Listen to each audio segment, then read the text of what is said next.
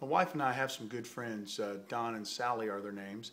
And Sally's family has some old property. It's been in the family for a lot of years. And there's an old barn on the property that has become dangerous, so they're having to take it down. Don is trying to salvage as many of the boards as possible to use in other projects. And he had some small pieces, and he heard I turned pins, so he asked me if I would like some. So they've given me some barn wood. I don't know what kind it is. I just know that it's old, and I know that it's very solid. I wish I could get a little better picture of that for you guys. There's the end grain there. Some guys always ask to see that. I don't know if it's, I don't know what it is. But what I'm going to do today is I'm going to take a few minutes, and I'm going to put together a pin, one for Don and one for Sally as a gift, just to kind of say thank you for thinking of me and giving me some of this barn wood. And I also think it'd be a really nice sentimental keepsake, since the property and the barn have been in the family, in Sally's family, for so many years. So let's get started. Okay, I'm at the table saw, and I've gone ahead and raised my blade to the height of the material. And I've also set my fence to the width of the material. That way I'm going to get a nice square blank that'll make it a lot easier to turn on the lathe. So let me get the saw started, get this cut, and we'll be ready to roll.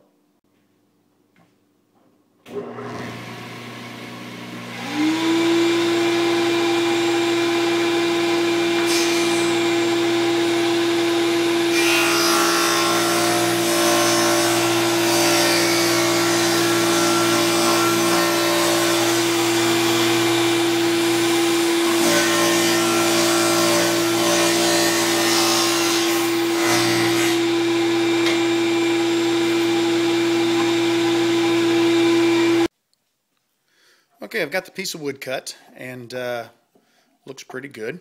Now I've chosen some pin kits. For Sally, I've chosen, it's kind of hard to see, I'm getting a lot of reflection from my light, but this is a slimline pin kit. My wife tells me that slimlines are good for the ladies because they have smaller hands than men. So I chose that. And for Don, I chose one of these bullet pins. It's the PSI Magnum twist pin.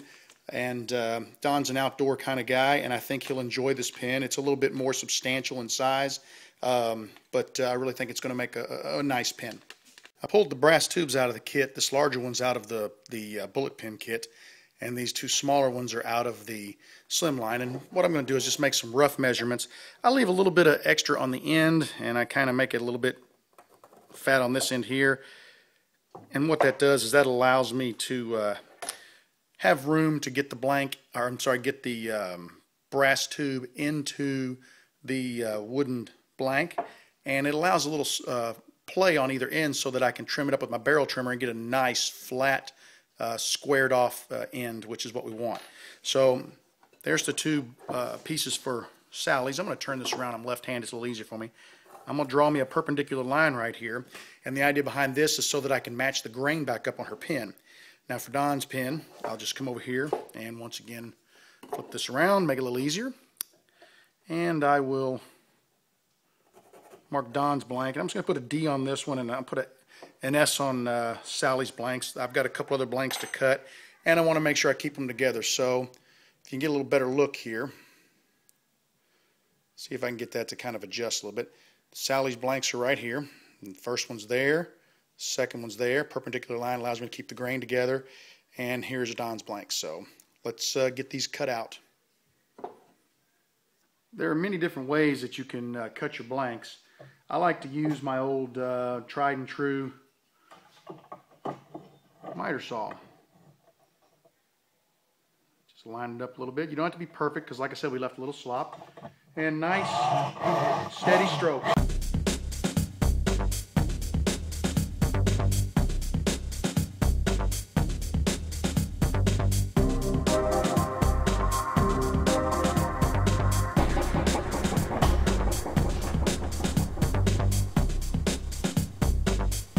Have it, and with the perpendicular line we'll be able to line the grain up on Sally's pin and make it look beautiful.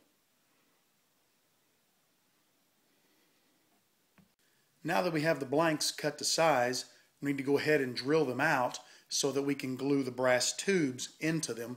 That will allow us to place them on the mandrel, turn them, and then eventually press the pin parts in.